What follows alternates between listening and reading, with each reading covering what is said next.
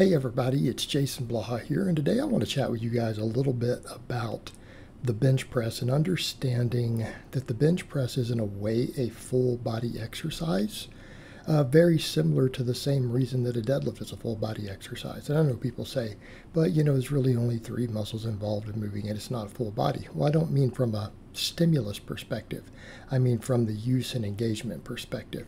Because by that same logic, a deadlift really only uses about 3 muscles, maybe 4, right? But it's a full body exercise because so many muscles have to contract maximally. They're stabilizers. Okay, really your glutes and hamstrings are doing most of the work, erectors and quads, some of it, right? But all these other muscles of the back and other things are involved. So the bench press really is, if you think of it as a full body exercise and understand that you have to ratchet up super tight to perform a great bench press, it makes a little more sense when you think in those terms. And if you guys recall a video I did a few years ago with a demonstration where I kind of made fun of the way a lot of novices and new people set up on the bench press and bounce their feet around, that video would be a really good watch or just a primer. It's one of my videos on how to bench press. It's the one done in this same room. You'll see it in the thumbnail. So the same thing holds true here. And a lot of guys, they flop around on the bench. And the reality is when you go to set up on the bench press, watch the way I set up and how fast I do it. But I want you guys to notice that I dig my feet into the floor before I even set my traps down. Notice that my quads are contracting and I am using my quads. And if you watch, you realize how tight they are when the bar comes down and I go to press it. Notice my legs contracting. But my feet aren't moving because I'm dug into the ground already. And notice my heels and my feet are behind the knee. So I'm digging them in and sliding down into them. And it doesn't matter whether you go on your toes or you do the heels flat method. I usually prefer heels flat. I get more stability. The idea is the same. You should be doing a leg extension into the floor. And you need to be doing it before you unrack. You slide yourself into that position to where your quads have to contract, your feet are digging hard into the floor, and you are contracting your quads just as hard as you do on a 500-pound back squat. Okay, you should be contracting them super hard, and you do not let go of that until you rack the weight. Okay, I don't care whether you're doing a max, rep work, speed work. The idea is all the same, and you guys will watch me set up the speed stuff here. You'll notice that I do that. I dig those feet in. And I had to do on that day, I think 12 sets, 30 seconds apart. So I had to dig in like that over and over and over with only a couple seconds. You just dig in. But notice my feet are all the way back. Quads are contracted. All right. So your legs are tight.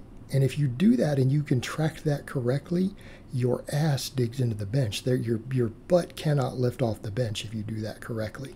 Right? If your feet are behind and you're contracting the quads, it should drive your butt into the bench. Okay, so if there's any drive, it's going to be pushing your body towards the uprights, not pushing it up in the air. Okay, this allows you to stay super tight. It allows you to have the highest neural drive. Okay, it'll give you the best muscle fiber recruitment. So we need to set those feet in. You need to be doing a leg extension. Also, when we go to unrack the weight, I just want you to notice something. Notice that I squeeze the bar. When you go to, before you even unrack a bar on a bench, you should be squeezing that bar as hard as humanly possible. You should be trying to crush that bar. And people are like, well, when do you let go of that crush? When you rack it. You do not loosen up on that grip until you rack it.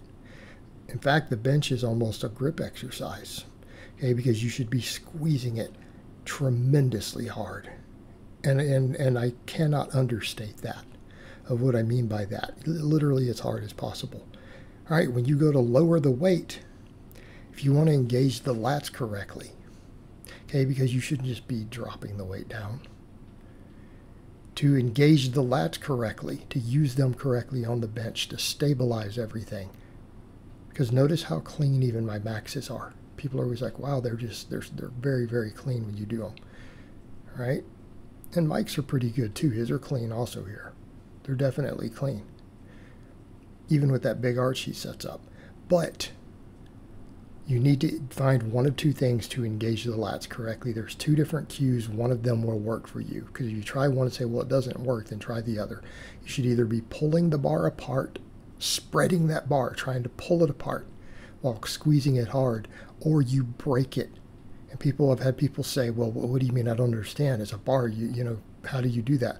Like, well, can you take a stick and break it? If I hand you a little skinny stick off the ground, a branch, and you hold it out in front of you, in front of your chest, can you break it? Sure you can. You just twist your hands and turn them inward, right? You turn your hands inward while squeezing that branch and it'll break. Do the same thing with a bar. Because in doing that, we engage the lats on the eccentric. It will give you better control. It will give you better power. Okay? So when you think about it, what all do we have tightened up here? We have our legs, our quads, our hips, our feet. They're all dug in super tight. If our lats are fully engaged, right, and we're up on our traps like we should be, the only thing that should be in contact with the bench, even with a modest start, should be your traps and your glutes. That's it. No other part of your back should touch. I don't care how big you are. Those are your points. Your 3 points of contact are feet on the floor, glutes and traps on the bench. That's it. You're grounded to that. Okay? And if you do those things, it's going to prevent a lot of the shoulder rolling and other nonsense that people have. Because if you're engaging those lats, it's going to keep those shoulders back. So we get tight with all those things. After you lower it and you pause and then you go to press it up, you're not pressing the weight up. What should you be doing? You should be pushing yourself away from the bar. People say, well, I don't understand. I'm pushing the bar. No. But you need to visualize pushing yourself away from that bar. You drive your traps and your glutes into the bench as hard as you can. And so what's the purpose of doing all this? People will say, well, look, it's 3 muscles move it. It's the pecs, the delts, and the triceps. And you're right. Those are your primary movers. And if you get those muscles bigger and stronger, your bench is going to go up, right? You show me a guy with big-ass triceps, big delts, and big pecs, and I'll show you a guy who can bench some serious weight, even with bad form. But if we want to be efficient, if we want to have the best neural drive, what do we need to do? We need to get that irradiation effect by having our entire body tight so that when we drive, we have more neural drive. We return on more muscle fibers faster. Okay, so that applies not just to maxing, but the same thing for people who want to build more muscle benching. If you recruit more muscle fibers on every rep, and of course you're then stronger also because of it, it means your 10 rep max will be bigger. It's going to happen. You're going to grow more. It's going to be a better hypertrophy exercise too.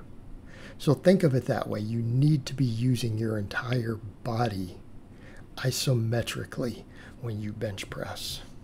Think of it as a full body isometric exercise.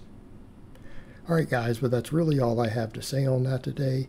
I hope it's been informative, and I'll talk to you guys next time.